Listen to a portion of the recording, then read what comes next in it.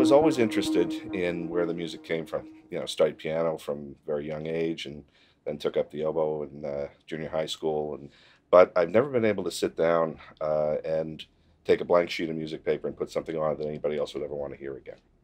And I've always really been interested in the people who could do that. I mean, for more than 20 years, I've been going around under the aegis of various groups, including ASCAP, speaking to groups of composers. And the way I put it to them is that they are a small business. They have to do everything that the big publishers have to do. If you don't understand what the basic legal framework is that enables you to operate in these areas, it would be trying to work on a car when you've never seen one before. But all of these composers are doing the same thing that every other composer is doing. They are writing music, and they're either performing it itself. They are getting other people to play their music in the same way that a professional songwriter who is not a performer is trying to do.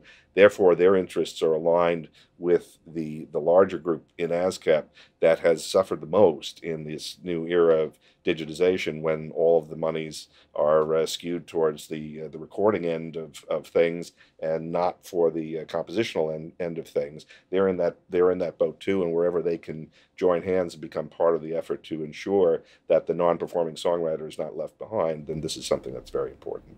And I try and keep the board aware of that. I came on the board at the end of 2007, and what's happened to the music business and ASCAP's role in the music business, the role of the performing rights organizations, has just been unimaginable from the perspective of 15 or 20 years ago.